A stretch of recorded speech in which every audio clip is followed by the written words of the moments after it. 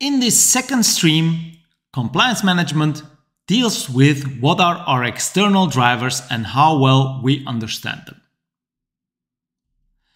A key aspect of goodness in this stream is to measure non-compliance.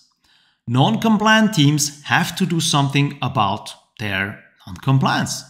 If you have this huge collection of binders with policies and no real consequences for teams to comply with those policies, then teams are likely to choose simply not to comply with those humongous number of documents.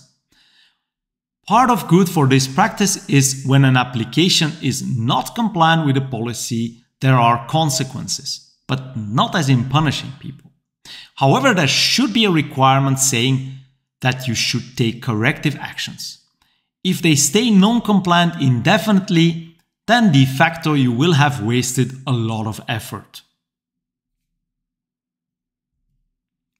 At level 1, you should be having a clear idea of what your compliance obligations are and making sure you reconcile those obligations. Ideally, you should be looking your entire coverage and perhaps aiming for the highest compliance requirement.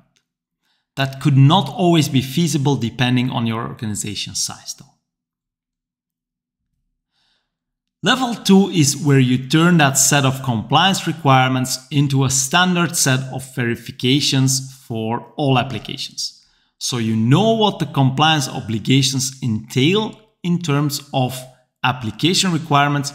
You also define procedures to verify those requirements. A simple one to think is, for instance, encryption. When you look across all your compliance requirements coming from standards, frameworks like GDPR, PCI, and so on, you notice that one of these standards says you can't, for instance, use SHA-1. Another one might say it's okay to use triple DES. And finally, yet another one mentions AES 256. Distilling those into your organization's requirements, you might decide of forbidding SHA-1 altogether and leveraging only AES 256 encryption and turning that into a mandatory policy.